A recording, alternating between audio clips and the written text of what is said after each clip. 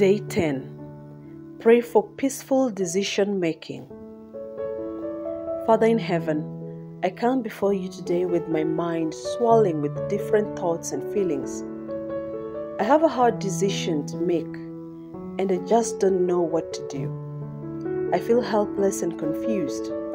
I'm worried about the consequences of my decision. I worry about the impact my decision will have, not only on myself but on others as well. To be honest, I fear making the wrong decision. You know this problem before me. You know how it turns out. That's because you are the Alpha and the Omega.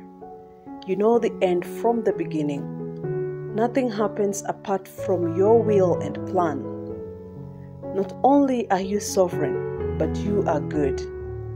All your plans are holy, righteous, and good. I can trust that you know what is best for me. When I move forward with this decision, I know that it is your will and that you will use it for my good and your glory. You are my rock, my savior, and my deliverer. Be with me as I move forward in this time of confusion and difficulty. Above all, may your will be done on earth and in my life as it is in heaven. In Jesus' name I pray, Amen. Galatians chapter 5 verse 22. But the fruit of the Spirit is love, joy, peace, patience, kindness, goodness, faithfulness. 1 Peter chapter 3 verse 9 to 11. Do not repay evil for evil or reviling for reviling, but on the contrary, bless.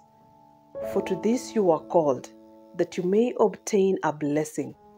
For whoever desires to love life and see good days, let him keep his tongue from evil and his lips from speaking deceit. Let him turn away from evil and do good. Let him seek peace and pursue it.